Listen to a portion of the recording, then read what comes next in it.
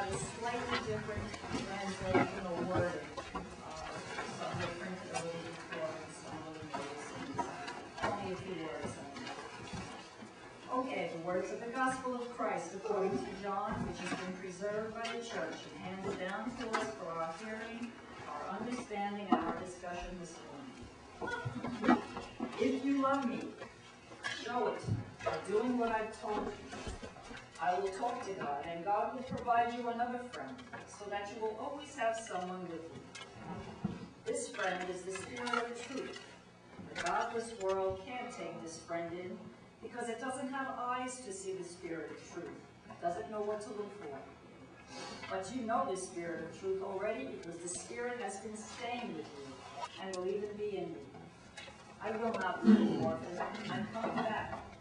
In just a little while, the world will no longer see me, but you're going to see me, because I am alive, and you're about to come alive. At that moment, you will know absolutely that I'm in God, and you're in you, and I'm in you. The person who knows my commandments and keeps them, that's who loves me. And the person who loves me will be loved by God, and I will love them and make myself plain to them. Because a loveless world, said Jesus, is a sightless world. If anyone loves me, that person will carefully keep my word, and God will love him. We'll move right into the neighborhood. Not loving me means not keeping my words. The message you are hearing isn't mine. It's the message of the one who sent me. I'm telling you these things while I'm still living with you. The friend, the Holy Spirit, whom God will send at my request, will make everything plain to you. The Holy Spirit will remind you of all the things I have told you. I'm leaving you well and whole. That's my parting gift to you. Peace. I don't leave you the way you're used to being left, feeling abandoned, bereft. So don't be upset. Don't be distraught. This is the gospel of Christ. Praise Christ, the Lord.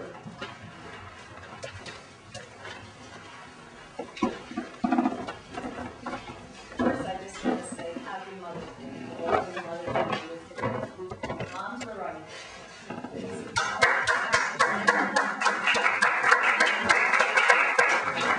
Anybody bring their mom with them?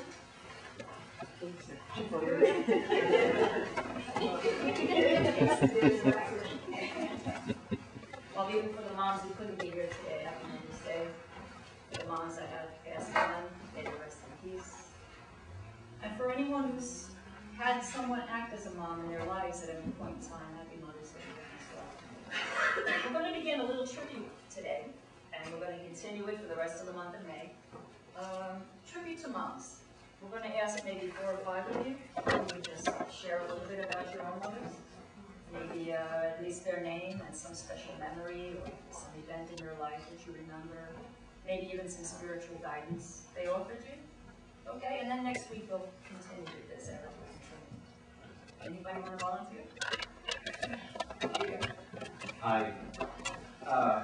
Irene, when she heard about this, Irene Schindler, who couldn't be here today, asked me to read a short statement about her mother. And she said, "My mother, Olive Drusilla Hunt, was a remarkable woman, a suffragette who rode side saddle on her horse to demonstrations for the women's vote, an elementary school teacher until marrying my father, a woman of many talents who valued family, education, church, and community to a very high degree. I'm very blessed and thankful she was my mom. She died 64 years ago, and I cannot look at a flower, watch a bird, or hear it sing without thinking of her." Irene. Thank you, Eric. Anybody else? I won't get through 2 sentences. I don't want full month. I don't want full month. Thanks. It says a lot. That says a lot. My mother was she was a housewife who just made her own bread and sweet rolls and donuts. She created Dunkin' Donuts. I mean, the Munchkins before they ever became popular. And it just reflects her sweetness. She made sweet things, and she was a sweetheart. She is a sweetheart. She's going to be 92 to next. Wow, that's great. Well, my mother actually passed away just a couple of months ago. Would have been 85 tomorrow. She was actually born on Mother's Day. Wow. But one thing about her is she was a remarkable woman in many ways. But when she was 17, she saw a picture in the newspaper. She was born and raised in Toronto, and she saw a very moving picture about what was happening in China. The Japanese had invaded. This picture so moved her that she had she marched right down and enlisted immediately with the military. She was a quack, Canadian Women's Army Corps. She wrote to Sergeant doing that. So she was remarkable in many ways. And so when other kids were joking that my mother wore running boots, I said, "You're darn right." That's fun. Maybe one more, Frank? My mother is an extraordinary woman. She just turned 79. Yeah, 79. And even with her illness, she's doing remarkably well. She always helps everyone that she can. And she could do really anything, literally anything. And now that she's limited in her physical abilities, due to Parkinson's, she's not able to do as much, but she still does a lot. She's just unbelievable. And she has been just so loving to the whole family, and it just comes through day after day. And I don't know where she gets it from, you know, probably from God. Thank you, Frank. It's beautiful. I know I have to take one more. This reason that I'm a mother is that my son living. Hi everybody, my name is Daniel Clark. I'm Reverend Mom. When she says my son, she means it literally. Well, I'd be remiss if I didn't add some of my own comments today, so let me just take this time. My mom has, you name it, she's done all kinds of things throughout her life. She's been manager of a fitness center, she's been a writer, she's been a musician, she was a teacher's assistant, you name it.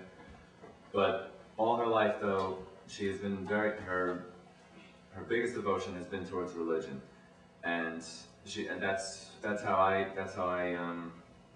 excuse me. That's where I get most of my religious training from. You know, she always brought me up in Christ, and you know, she inspired me to become an altar server. And to this day, I'm actually singing with my own church's choir as well. And I've been very faithful to God. I owe all that to my mom.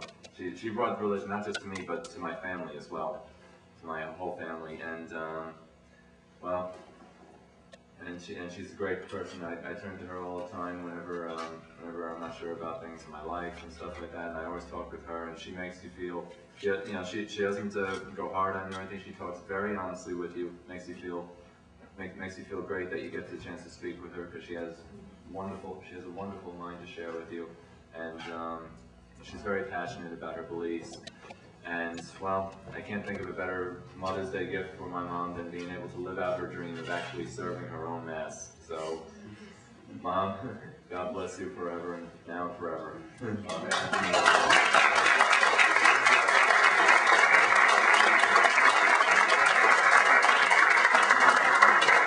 Thank you, Daniel. That was very unexpected. Thanks. I wrote it about.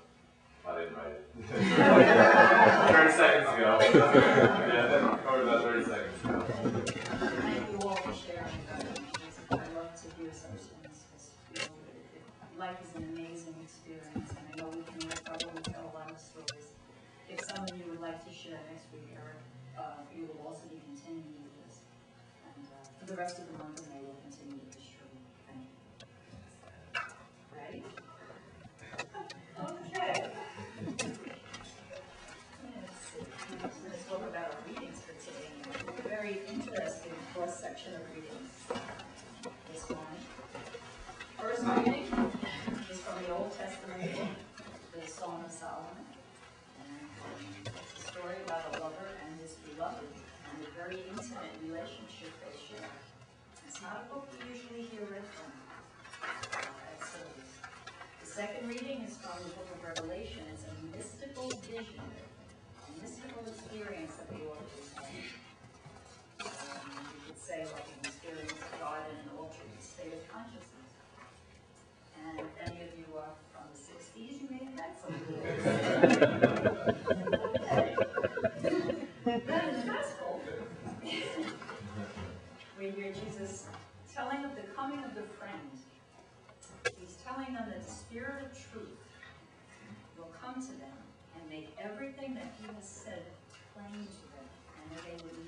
absolutely all of the things that we speak of.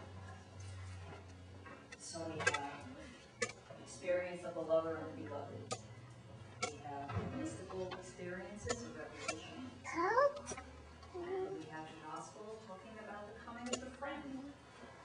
So for the discussion this morning, we're going to ask the question, what is the experience of God through the Holy Spirit? Okay, we're going to start right there. I'm going to ask some of you to share maybe some of your ideas. What is your understanding of the Holy Spirit? Well, I didn't know this till I started coming to this church, and Rusty told us that the Greek is not peace, be still. When you get from the Holy Spirit, that sit down and shut up, or whatever it is. That's what he said it was. Sit down, be quiet, and listen. When I was 18, I was sitting in my closed bedroom in Maine with the windows and doors shut. So you understand there was no way to be draft. With my girlfriend and my boyfriend, and the three of us were having a discussion about spirituality. And we, despite it being the 70s, we were completely sober. And had this experience of something entering us through the ear, and then going through all of us, and it was like a whoosh. And we looked at each other and said, "Did you feel that?" And we all did, and it really caught our attention. And I really think that that was the experience, in retrospect, of the Holy Spirit. I couldn't have known it then, but the intensity of it, and the unexpectedness of it, and the impossibility of it, and the fact that all three of us experienced it together, and it really shifted our consciousness considerably about reality. Thank you. We'll do it. It's kind of a right brain thing. I'm going to bring that up. Anybody else want to share something about what they remember from school or what they were taught, Frank? I agree with Mimi that when it's sudden and unexpected, it can have a bigger effect on your life. I think the Holy Spirit is pervasive and always there and always affecting us. That the Holy Spirit's grace is within all of us. But those unexpected, sudden moments, I had an experience when I was about 17, when I met an individual who had vanished in front of me. And I know that that was an experience of the Holy Spirit, because at that point in my life, I needed some type of sign. And this was very sudden, very unexpected. And I was able to be present to it and not be completely thrown by it, and it reaffirmed my faith. So I think often the Holy Spirit is there to guide us, to provide signs, always there, but in those sudden, unexpected moments. And that gives us the ability, or the, the ability to share that experience with others. And most people are impacted by sudden, unexpected stories. And so anyway, so that's my feeling about the Holy Spirit, that it's always there, but can really have a big effect on you when it's a sign. I'm glad to hear this, because what I was going to suggest is let's take a week off of our left brain thinking and our logical, analytical, masculine mind, and let's go a little more right brain this week, which is what you just described. It's more receptive, the more mystical side of our mind. And we're going to try to understand the Holy Spirit using that side of our brain a little bit more. So, we're going to go across the world for a little while. We're going to go to Asia and look at some of the terms that they use to describe their various experiences of God consciousness. Okay. The first term is, you may be familiar with it, the term enlightenment. Enlightenment. Buddhists call it Bodhi or Satori. There are similar terms in Islam, among the Sufis, and in Judaism, in the Kabbalah tradition. Enlightenment, the acquisition of new wisdom. Here's a definition. Clarity of perception. Brighten. Brighten. Now, these are definitions, but we were actually going to have that experience described to us. What would that actual experience sound like? Would it sound like in Revelation, when the mystics said, the city shimmered like a precious gem? Light filled all pulsing light. The mystics have often referred to the city, the word city, as a term to reflect their own soul or their being. So this experience of the mystic could have been reflecting his very being being filled with light, enlightenment. Another term, samadhi. It's a Hindu and a Buddhist term. Samadhi is a non-dualistic state of consciousness, where the consciousness of the subject and the consciousness of the object become as one. Now again, could Jesus have been saying that when he told them, on that day you will know that I am in the Father, you are in me, and I am in you? Subject and object become one. Any questions so far? It's going to be a short sentence. Another term. Moksha. Liberation. The release from all suffering. The end of the cycle of birth, death, rebirth. The end of all worldly limitations. Some people call it nirvana. I don't think any of us could possibly imagine what something like that would be like. So, if we were to imagine what it would feel like, could it sound to us as though God was saying that? When he said in the Song of Solomon, arise, my beloved, the beautiful one, and come. The winter is past, the rains are over and gone. Flowers have appeared in our land. So the point I'm trying to bring out for us is, I would say that when Jesus was promising the Holy Spirit, you could even look at it almost like an umbrella term for all of these amazing and wonderful experiences that are not only for Christians. The enlightenment experience, liberation, Jesus was inviting everyone to experience those things. And I don't think it was limited to just the disciples or the apostles. I think it's still for everyone even today, no matter where you live in the world. But if you specifically follow the teachings of Jesus, let's say, his particular hand will be in them. But there is also the enlightenment experiences in Asia and in Europe and all places all over the world. So when Jesus sent the Holy Spirit, I believe he was sending that enlightenment experience. And that's probably why at the beginning they thought the apostles were drunk. They were so inebriated with their freedom and their newfound happiness and joy. There was no other way to describe it. I'm going to make an analogy to ask a question. I don't know how many people are familiar with the film Amadeus. But Just saw it last night. Can you remember? well, anyway, Salieri was not as talented a composer as Mozart. Yeah.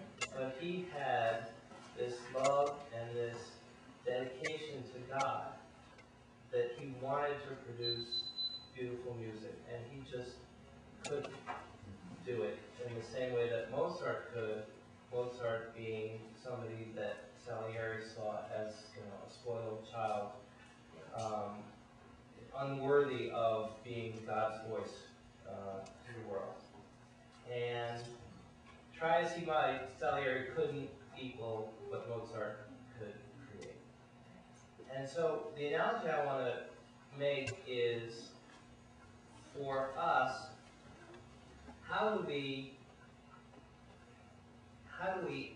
what can we do, how can we access the Spirit if we are like Salieri and we are trying and trying and trying? Is it possible? Or is it just something that randomly happens to people like Mozart and there's no rhyme or reason to it? Well, I guess when I was studying many years ago with Franciscan order, I used to look at the four Clare nuns. I was with a secular Franciscan order for ladies. They could be married or single, but as long as they were devoted to St. Francis, they would join the four Clare nuns at a monastery. We would meet and pray together and study the book.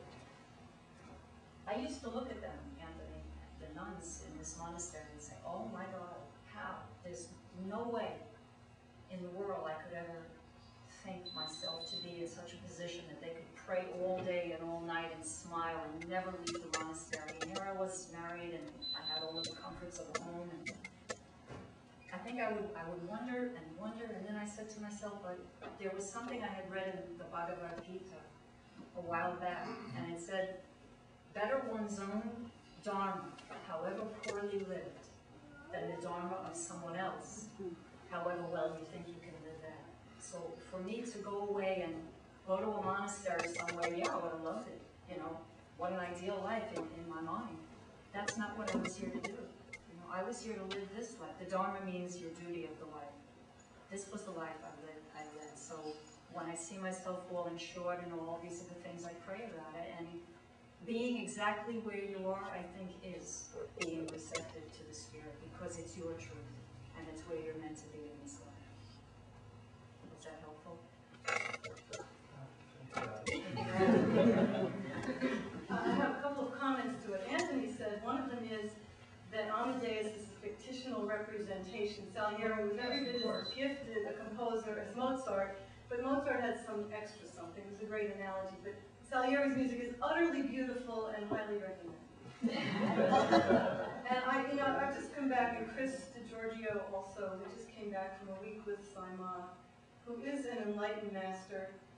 And she would say, and she does say all the time to us, each one of us is already enlightened, but as we walk through our lives, in the case of her teachings, many lives, we acquire layers, we become like an onion. So the true light within is covered over by our actions through our life or through our lifetimes. And that the process of enlightenment is peeling away those layers. And you have a teacher like her, so that instead of having to go one layer at a time, which is unfortunately what happens to someone like me anyway, she could just slice right through it and get you to the center. It's very, very painful work sometimes. It doesn't have to be, because I get torn for myself between just the experience of joy, which you can step into in a heartbeat, and I think that's part of what the Holy Spirit brings to us. But also the recognition that we live our lives covered over by these beliefs and by these things that hold us back from stepping into that truth, or what Rusty would say is the thing that keeps us from our direct vision of God or our own true path. And there are so many things that it doesn't even, everybody knows they're on. And sometimes we don't know our own, and all of a sudden we get this great insight, oh, that's stopping me from living in joy. And we can take that layer away. And the process for us normal human beings is sadhana, or practice. It's a practice. It's meditation. It's prayer. It's developing a spiritual practice. And you don't have to be a nun or a monk and live in a monastery and pray all day long. We live in the world, most of us. So how do we take the expression, the experience of being that light, that whatever wind that went through me, that expression of light? And when you said we don't think we can imagine it, I think you're right. I don't think we can imagine it, but I think we can experience it momentarily in tiny glimpses of, oh, and in those moments, have an idea. The problem is that as we get closer and closer to living there, it gets so much more painful not to. And unfortunately, we spend more time in the not state. So it's a question of practice, practicing openness, practicing peeling away the layers, practicing stepping into a different concept or belief system, stripping away everything we've ever been told to be open to something different. And who knows what that is? Thank you. Touching on that, I'm hearing about the religions that you were speaking about before, and the first thing that comes to my mind is that these religions, people do meditate. Yes. And I think that that's the only way that you're ever going to get to that place. And it's just not part of our lives. I think it's way more part of Eastern culture and their religious practices, and not a part of our own. I would like to know if there, I'm not looking for the quick fix, but, without doing that, I don't see how we're really going to get that spirit or get that direction or any of it without really, and getting to that happiness, to that core and all of that. I don't think we can get to that without, separating everyday life and what we go through in everyday life. Right. But we in the West don't do that. As a practice, we don't do it. So then what? What it is the terms sometimes get a little confused too. They call it meditation in the East, whereas meditation in the West, where we are, they would tell you is more like read a passage and then think about it. But what we call it in the West, meditation in the East, is contemplation. But that's, yeah. Contemplation. So what you would do is, if you do your normal praying or reading of scripture, whatever makes you feel centered, whether it's something you need to physically do, okay, that's one avenue. But then there's also a sunrise or a sunset, or sitting in front of your fireplace, some place that stills that thinking mind. That's what I was trying to say about the left brain. We let that left brain, that thinking, logical mind, just relax. It doesn't mean it's going to stop thinking. Your mind will always have thoughts, but you just don't attach yourself to the thought. You let the thoughts kind of come and go, like you might do if you're sitting on a beach somewhere. That's meditation. And you can do that. You can start out like 10 minutes, because a lot of us don't have a lot of time. But then before you know it, you'll be feeling so good by doing that. It'll become 20 minutes. Or you might do it morning and evening. That's where you start to live from. So it becomes more of a pleasure to live there, than now thinking about how would I ever be able to do that. And that would be your right brain, being receptive, being aware. I think someone here, did you have a question? The place where Jesus and the Eastern thought, the Dharma, that is the word, meet is in a concept that's very good for this church, because Rusty and Eric, coming from theater backgrounds, matter of fact, if I'm not mistaken, the Supplicant Bishop, Catherine Rusty, is also from a theater background. And the concept of theater is the idea of living a script to become the character that you are playing. And within that particular framework, you can look and see Jesus himself said, if you try to hang on to your life, you'll lose it. If you give it up, then you'll gain it. The idea is you're giving up a particular script that you got from your previous life. You let that character die, and you resurrect that character as a new being, and then you go on with that new being, and if that being has to be changed, so be it. So what the Eastern side is calling Dharma, we can call it script. And a script resurrection is something that occurs again and again. And it's a place where Jesus definitely meets the Eastern thought and the whole concept of enlightenment. Thank you. Always a pleasure to hear from you. Elizabeth, did you want to say? Yeah, I was going to piggyback on to what you were saying. I think you've used some really key words or ideas, that the right brain as a way into it, and being centered in yourself. I don't meditate, but I do write, and I have had incredible, for want of a better word, mystical experiences while writing. And I'm not thinking about anything, but it seems to me that part of what this is you are, or I was, in a state where I'm the happiest or the best me I can be, and something happens.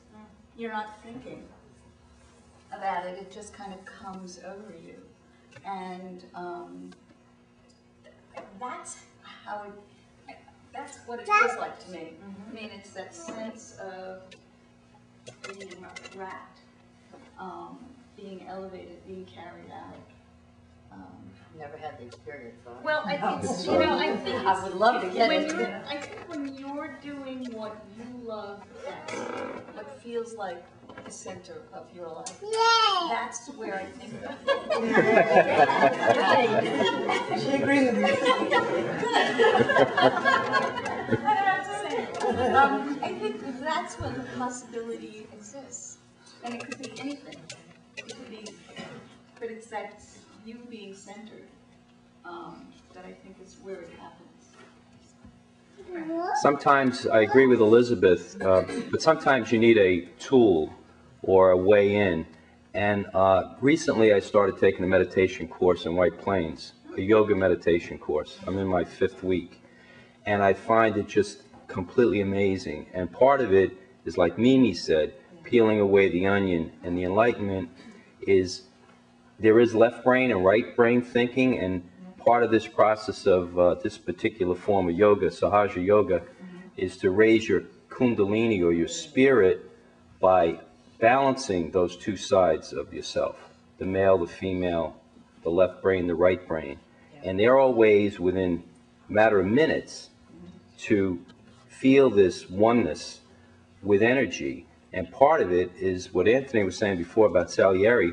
I think in the scene where he was just so amazed by the way Mozart performed the piece, he knew that he was envious of it, but he knew that that Mozart's gift was a gift from God. And part of it is recognizing that other people, without trying, and that you can't try to think the spirit, you just have to try to accept yourself, to accept it, and you could perhaps access it. It's not a guarantee.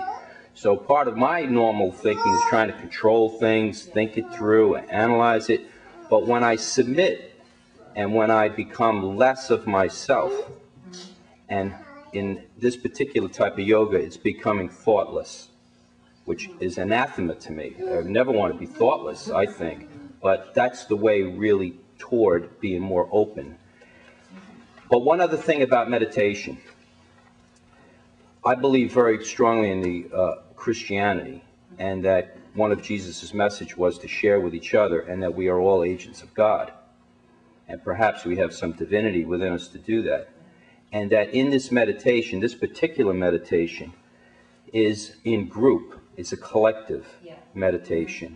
And there is a vibration or an energy that comes from the others, and the others are catalysts in helping you through it. So in that form, and the founder, Sri Mataji from India, she was born and raised a Catholic, and she believes in Jesus Christ. So it's not one that you have to be completely, the two can exist very easily together. And just one other quick point. On ABC, there was a special on, you may have seen it, Seeing is Believing, 2020, right? And the point that I got from the beginning was Amma, she has hugged 22 million people. And through a simple hug, she has so impacted so many people, the 22 million that she hugged, and then the millions beyond that. And just a simple act, very non-smart or very not left brain oriented. You know what I mean? Not thinking, just very easy and simple. Well, I know the yogis say there are self-realized masters that come to earth. The self-realized masters meaning that they are complete already in body, mind, and soul. They come to earth every so many years, let's say, when the earth is really in need of it, and they come for a special purpose. And I believe today there are masters still living on the earth, right? Babaji, and even though they're silent at times, their presence alone upon the earth, I think, really radiates, their love through their outlook. Actually, if you're ever interested in reading a book that challenged me deeply called Power versus Force, he makes the argument, David Hawkins, he's an MD PhD, who became enlightened spontaneously and then went and hid for 20 years because he couldn't handle what he experienced, and slowly started to write his findings. He says he actually has calibrated vibrational frequencies of awareness, starting with 0 being low consciousness and 1,000 being Christ consciousness, and enlightenment being 700 to 1,000. So there are different levels of enlightenment. Attaining enlightenment is just the first step of it. But anything below that, he claims that above 350 is the level of duality. So 350 and above, you cease to be you and me. We become us. And at 200 is the level of a different kind of consciousness. Most of the world vibrates below 200 in his calibrations. But for every person who vibrates above, there's a certain number of people that are pulled up by that.